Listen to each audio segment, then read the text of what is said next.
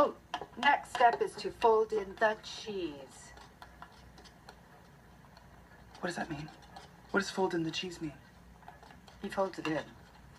I understand that, but how do you fold it? Do you fold it in half like a piece of paper and drop it in the pot, or what do you do? Dan, I cannot show you everything. Okay, well, can you show me one thing? Here's what you do.